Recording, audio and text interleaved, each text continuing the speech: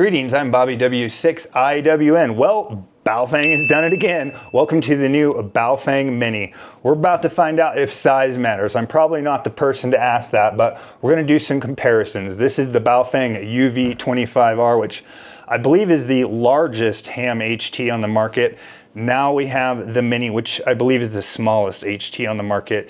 And this is available in GMRS and ham as well. We're going to do some comparisons. This is the original UV-5R.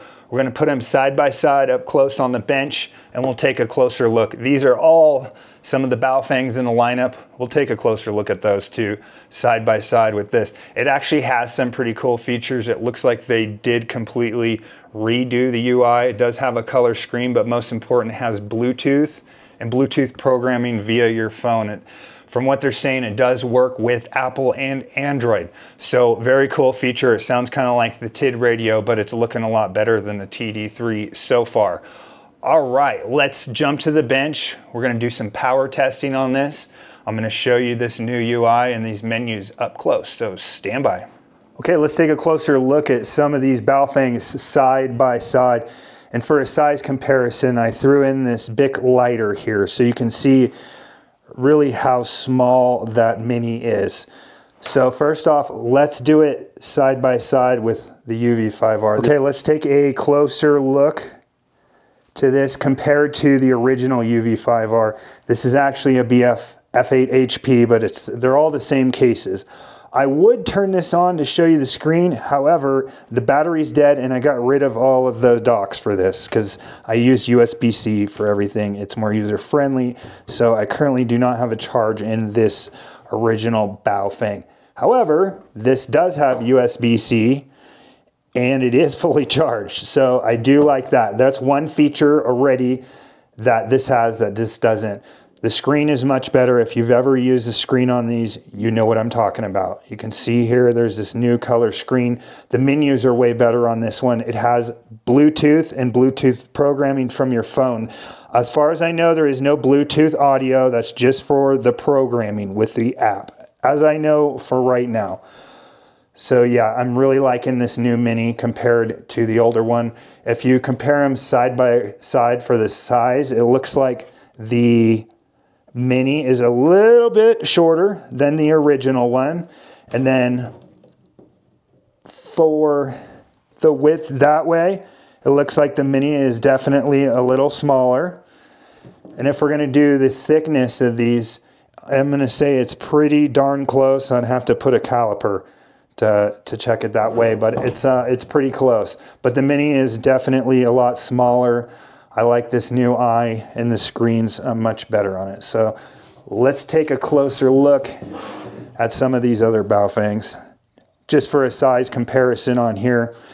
So another thing the Mini does offer that this UV-5R doesn't is the airband, which some of these new Baofengs do offer. It still does offer the 5 watts, which we're gonna test here in just a minute. 5 watts high power, 2 watts low power. So same thing as the original Baofeng, basically.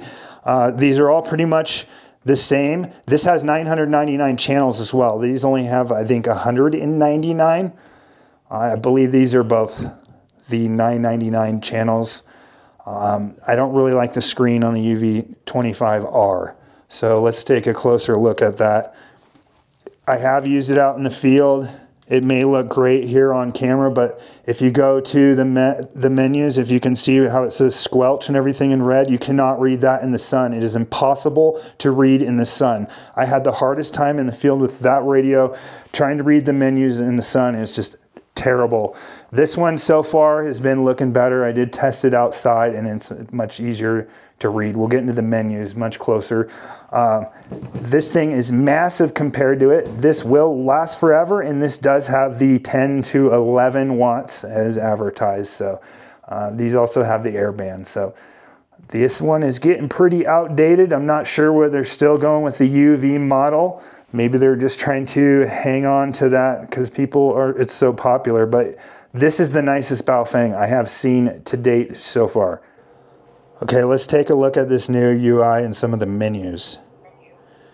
So they clean it up and they kind of put stuff in groups rather than just one clump. I do like that. So if you need your scan functions, they're under that sub-menu. If you need your radio settings, they're under that sub-menu. So you have everything for your radio settings under there, which makes it a lot easier to than just diving through all the menus. If you need to program a channel, all the stuff you need for that is under that sub-menu. So I really do like the UI. It's a lot clearer than the other ones, so I'm digging that so far. Looks like this is set up for your Bluetooth. You have your radio information here. So these do have firmware on it, and I'm assuming these will come out with updates. This looks like it is version 0.027 on hardware version 1. And that's about it for the menus. I do like that in the new UI. It's a lot cleaner feeling. I like the backlighting on these buttons here. The numbers light up a lot. The blue light, there's a blue LED. I'm not really seeing it on the camera like I'm seeing it in life, but you know, any of those blue LEDs on devices, it's really bright here on this center button, so that's pretty nice. Okay, I happen to have another Baofeng Mini, so let's test out the transmit and receive and see how this thing sounds. I'm going to go ahead and go to the other room and give it a test. W6IWN, testing Baofeng Mini. Whiskey 6 India Whiskey November, testing the audio on the Baofeng Mini. Audio and transmit test. Baofeng Mini. W6IWN clear. W6IWN, testing 1, 2, 3, Baofeng Mini test. Whiskey 6 India Whiskey November, testing transmit and receive on Baofeng Mini. Maintain flight level 190, 200. 06, 8,900 descending. We have to make score for you. Air seems to be going in and out. We just want to land before that happens. All right, I have my SWR power meter here. I have a dummy load, and then let's confirm that this is on high power. If you go to program channel for this one, and then transmit power. And as you can see there, it is set to high power for the test. So I'm going to kind of spread this equipment out a little bit more for the test, but I'm going to zoom in here on the meter. Okay, first we'll test 2 meters. And like I said, it's got the 2 PTTs, so I'm just going to hit the A button up here. And it looks like we're getting about 3.8 watts, according to my meter. Let's go to 70 centimeters. I'm going to go ahead and press this B button down on the bottom. And we are transmitting, it looks like, about 375, 378-ish. So about 4 watts I'm showing on my meters on the power tests. Which is actually pretty typical on these radios. A lot of them say they're 5 to 10 watts, and they're really not. So I'm showing 4 watts. That should be fine for an HT.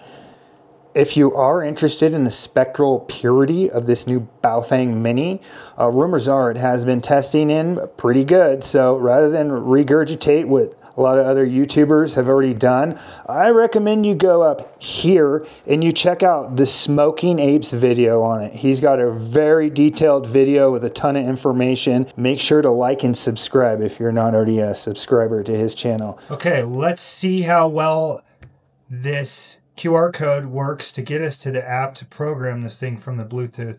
So what I'm doing is I'm turning my phone onto camera mode so it can scan this QR code. Okay, it does give me a Play Store link. I'm going to go ahead and install that app.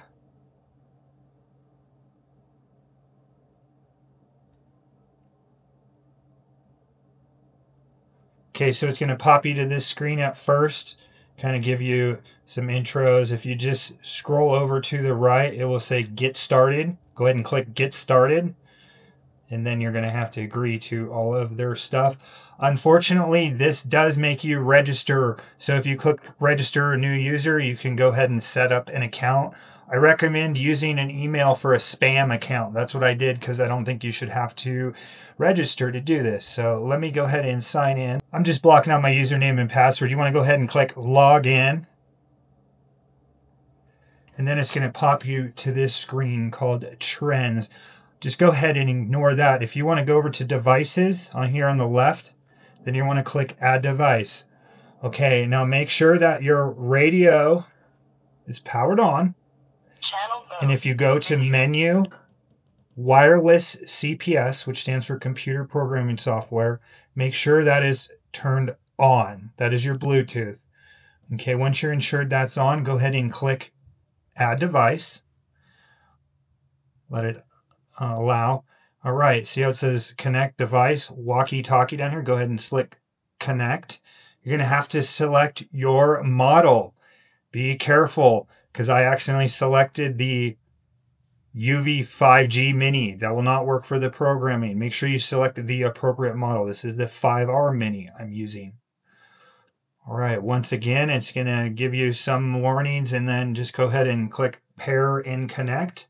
You'll notice up here it says Connected, and it shows your device. You want to click on the walkie-talkie. If you click over here, it's going to ask you if you want to connect or disconnect. You want to click on the radio itself.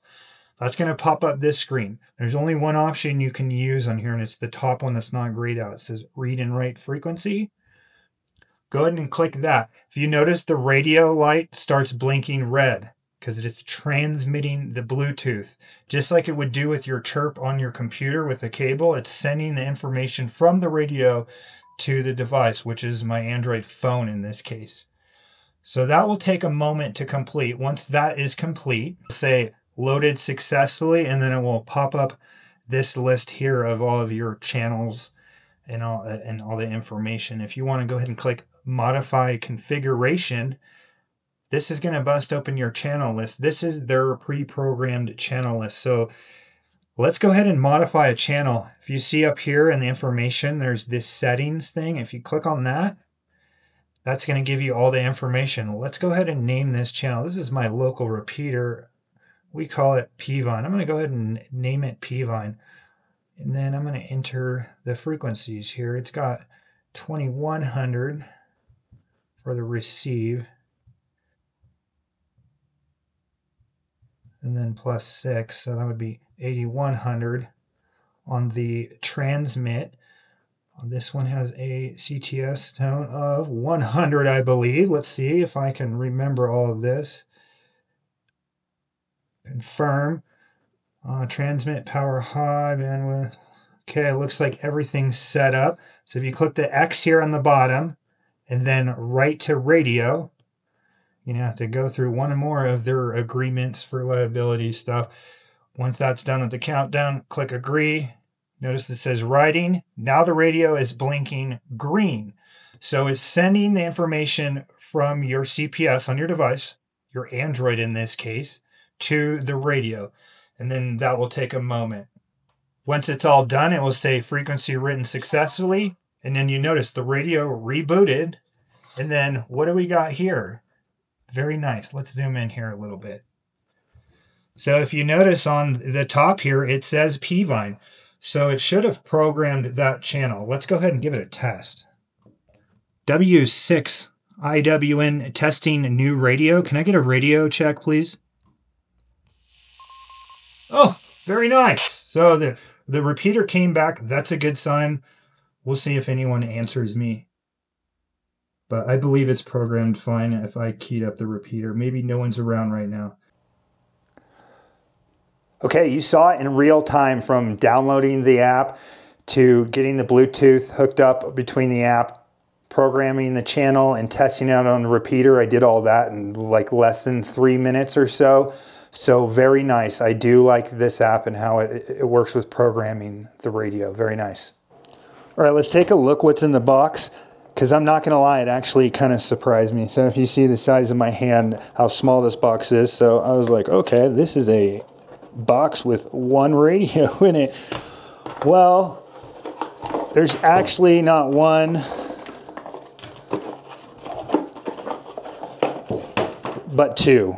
There's two radios in there. That really actually threw me for a loop. I was not expecting that. So very cool. And I bet you can guess what else there's two of. There's two of everything else. You get this new nifty lanyard. It looks like this one can go on your neck. Does it have a breakaway? I don't know. If you want to actually wear your Baofeng around your neck, you can do that now. So very interesting. So you get the two lanyards, the USB-C cable. Everybody should have a charger block for your phone, right? So you should be able to charge this. You get two of the belt clips, and of course two of those power cables, two antennas. Not two, but you get one manual. Looks like there's some QR codes right here on the outside. Interesting, that's to get the app for this. It is all in English, the one I received. So your typical Baofeng manual, everything is in super fine print where you need readers, at least I do, to actually read anything in there, but it does come with the manual. Interesting. I do like how it has the QR codes for the app. I like that a lot. That's what's in the box. If the Baofeng UV-5R Mini is something you're interested in, Radio Oddity, the time of the recording of this video, has an early bird bundle, they're calling it, where you can pick up a 2-pack, just like everything I showed you in the box. It also comes with a programming cable if you wanted to program it from your computer. And it looks like they're throwing in a $5 gift card, good for Radio Oddity's website. I will post links below in the video description. Thank you for watching, and we'll catch you on the next one. 7-3.